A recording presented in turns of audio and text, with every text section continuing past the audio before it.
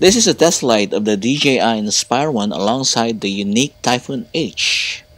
The point of this test, of course, is to see if they hover together which one is more stable. It will be your judgment which one would you say is more stable on this test. So we're ready? Up we go! Before this test, we calibrated both the machines and it went well. The batteries are perfectly charged and we hope that they are both supposedly working perfectly. Initially, I noticed that the Inspire 1 is changing altitudes, going up bit by bit. I don't know what was the reason for it, but I tried to pull it down. The controllers are both on the ground, so nobody's touching it. Both of them, I should say. This time I have to push the Typhoon H to the right because I suppose that it was affecting the signal for the Inspire 1, so it's getting up. But still, as you can see here, the Inspire 1 is going up, so I put up also the Typhoon H so they can level on the frame. We can see here they're stable actually. So let's make the video go faster, 2 times the normal speed, so we don't have to go through the whole thing as slowly as it is. They're both basically stable except for the changes in the altitude of the Inspire 1. Several times I pulled it down through its lever, of course, and as you can see, there is a slight movement of the Typhoon H sideways, but basically altitude is perfectly fine. On the other side, the Inspire 1, the position is practically very stable, but the altitude is not. I don't know what's the reason for this. So we go on with the test. As you can see, ever so slightly, even at 2 times the normal speed, the Inspire 1 is moving up, changing altitude. Typhoon H has moved a little bit, but not as much as the Inspire 1.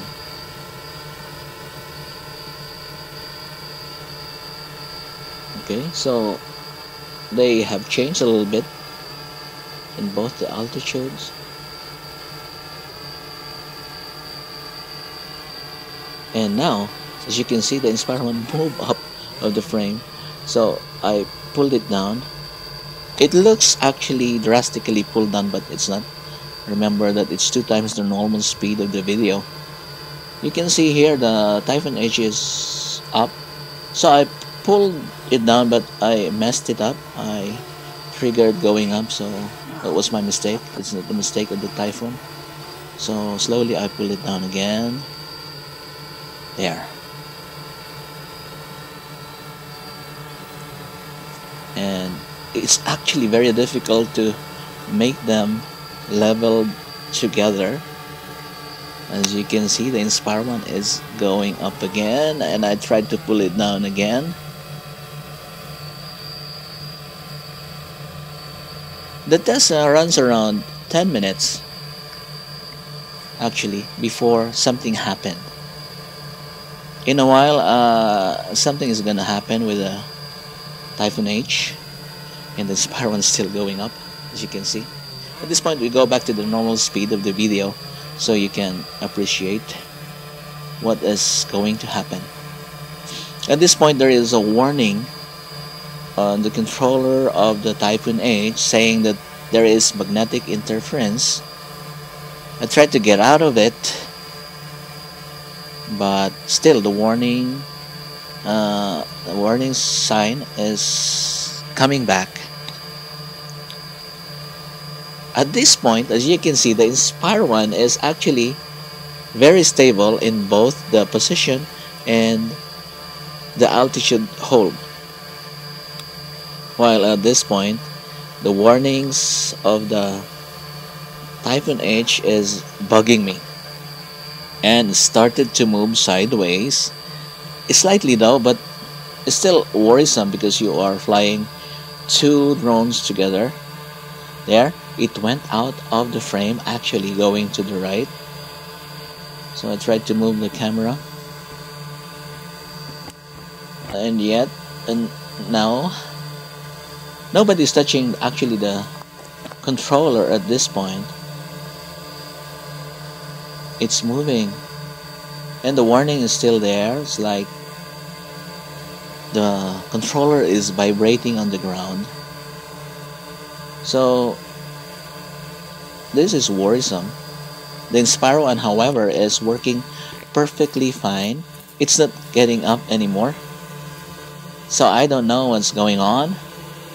And I decided, yeah, to put the Typhoon H down.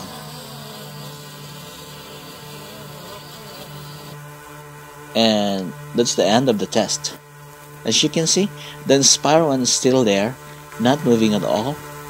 Very, very stable. I don't know what's the reason of the magnetic interference. We are out here on the field. There should be perfect, no winds at all.